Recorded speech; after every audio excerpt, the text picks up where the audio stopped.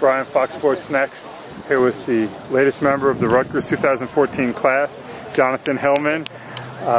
Jonathan, you made the announcement a few minutes ago.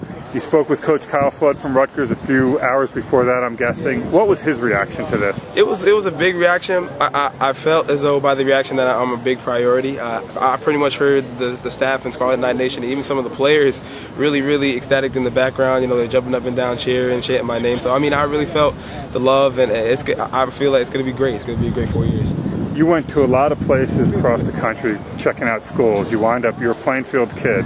You wind up going pretty close to home. What was it about just staying home? It's something about, you know, winning home. You know, something about, you know, because they say home is where the heart is, and Jersey is pretty much where my heart is. I feel like I still got unfinished business here. After, you know, our team's successful enough to win a state championship, I plan on, you know, fighting and playing for a national championship when I go to Rutgers, and, you know, just bringing back the you know, prominent football tradition in Jersey. Sheldon Royster, Keith Lumpkin, Savon Huggins, all St. Peter's prep guys down there. Any influence in the process? Did they help you? I don't say influence. Did they help you at all? They helped me a lot. They helped me a lot from the first day I stepped on campus. I mean, they pretty much took me under their wing. They saw in me a star player, and they saw in me that down the road I was going to be just like them, highly recruited guys.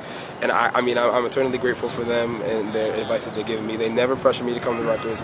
They just pretty much say, if it's for you, you can come. But if you come, I'll be happy. If you don't, I'm still going to, you know, be pulling for you. And that's just like how, you know, we are as you know, we're kind of like that prep family. And, I mean, they were great. They're great influences to me, and I'm really glad that I get to, you know, play with them for a couple more years.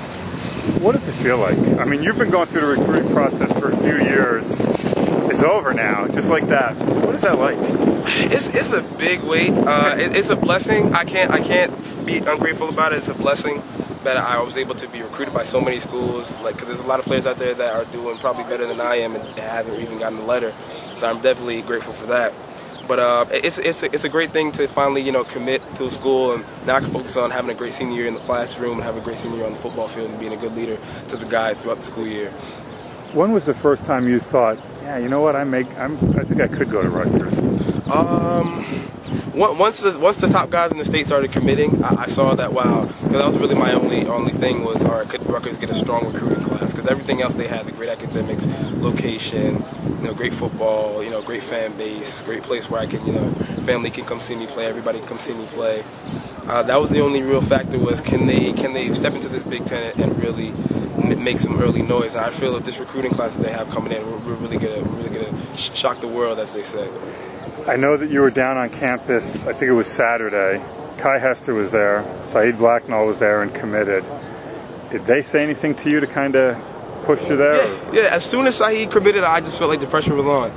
You know, I just knew that I knew that the phone calls were going to come, text messages were going to come, but me, in my mind, I knew that I was going to Rutgers before at that scrimmage. I just felt as though that this is the team, this is where I feel. I felt, you know, but I gave myself, you know, another week to sleep on it. And, you know, I really couldn't talk myself out of it, and I said, you know, this is where I really want to be.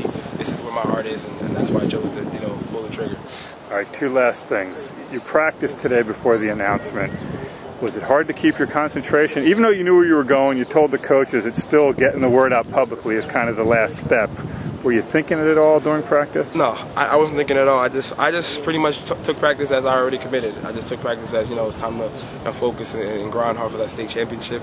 And I'm always, I knew that, you know, this is going to be great. It's going to be a great publicity for the team. It's a family barbecue. Everyone's seen you commit. It's a little nerve-wracking, you know, with the media and stuff. But I mean, I felt I handled it well, and I just felt that, you know, just to focus on practice and get everything one step at a time. One thing I've learned about you is you will have no trouble with the media. You're very comfortable with it.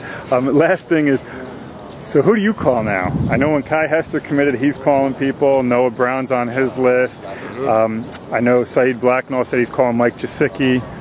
Who do you call? Me? personally, it may sound like crazy, but I'm coming after Peppers. I know in the back of his mind that he's seeing all this, and he's like, you know what, maybe Rutgers might be, and I know that he's feeling that. I mean, we talked to him a few times. I know that in the back of his mind he's thought about it, but he's pretty strong with his decision. But we'll see down the road. I mean, February's a long way away, so we'll see if we can add another member, another great player in our class. Jonathan, thank you very much for the time and congratulations. No problem.